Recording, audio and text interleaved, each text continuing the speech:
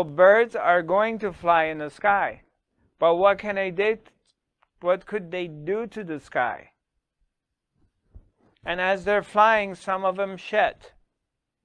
And the shed falls down and goes back to the earth. But does it leave a mark on the sky? Airplanes constantly fly in the sky and they leave marks. Some of them, what do you call it? I forgot the name. I lost for chemtrails, right? So what happened to the sky? You keep leaving chemtrails in the sky, but 5 days, 10 days after, when the wind comes, and then you look up and the sky is blue. The sky was never touched. And those of you who live in Europe or East Coast of the US, and you live in places with cold climates and rain and snow and blizzards, how many seasons have you seen bad weather? How many? Maybe for one time I was in Norway, I didn't see the sun for 29 days. For 29 days, I didn't see the sunshine. It was cloudy every single day, or raining, or snowing, or whatever. But after all the clouds go away, when you look at the sky is blue. The sky doesn't tell you, I am not going to be blue anymore because it's been snowing and raining and thunders and blizzards been happening and my feelings are hurt and I'm going to be light blue from now on. I'm going to have some scars on me. I'm going to be semi-pink because I'm damaged. I have emotional traumas from childhood and I'm not going to be blue anymore. The sky doesn't give a shit what happened. 3 months of bad weather or 6 months of bad weather or 9 months of bad weather. At the end of the day, when all the clouds go, the sky is still the sky and it's blue, same way it was blue before. It's the same blue as if you go to Egypt. It's the same blue as if you go to North Pole. It's all the same blue.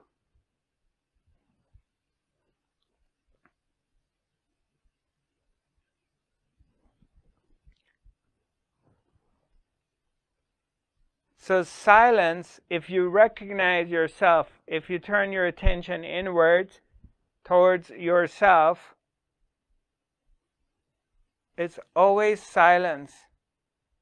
It's always quiet. It's always here. And it's always untouched. And if you recognize that as who you are, if you bring your attention on it, then anything that appears will disappear, and you are not that thing. Because now you realize what you are. You're untouchable. It's immortal. It's always been here. It will always be here. And because of that, recognizing who you are, that you're the silence, you're still, you're here, it's unchanging. In that recognition, you're no longer affiliating that you're your mind. So by that shift, all of a sudden, your action, your speech, your thoughts coming from silence, not from mind, not from chaos. And something has shifted. Something has turned around. Because then everything you say, everything you do and everything you think becomes pure and holy, because it's coming from the source. It's not coming from the mind, it's coming from the source, it's coming from emptiness. So then you see the magic of life, of how things synchronize. Because you're not attached any longer to any kind of results. You're just secure in where you're at. And then life starts to present things to you. And things starts to happen. But you have no attachments to any of it, because your attention on that which that doesn't change, not that which comes and goes. So you're detached from results. So existence starts presenting things to you. And you operate from clarity. It's when you're clear, you're awake, your eyes are open, your ears are open, your mind is clear, then you see the pathway in your life. Which direction do I need to go? But when you're asleep and you're dizzy and you're drugged, as most people on this planet are, they're either on a lot of sugar or caffeine or drugs or alcohol or all kinds of prescription medications, diet medications. You're not clear. You can't be clear.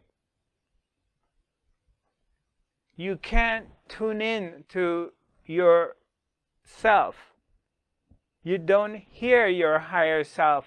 You don't hear the wisdom speaking, because you're too busy with the phone, you're too busy with Instagram, you're too busy with Donald Trump, you're too busy with the news of the world. You're just dizzy. You're not awake. Someone needs to come and shake you up.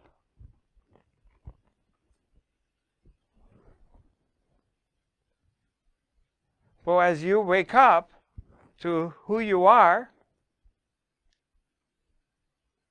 then you're not concerned so much with your thoughts, you're not concerned with your emotions, you're not so invested on worshiping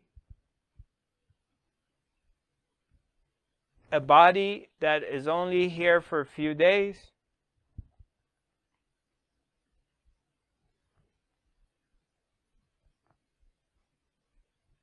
You're clear. You're not focused on what's happening in the world that doesn't even exist, or it's not important. Your attention is coming to the truth of who you are. You're not drinking the real orange juice.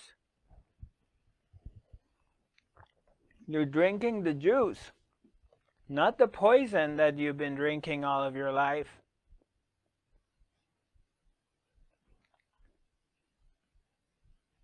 Now clarity appears.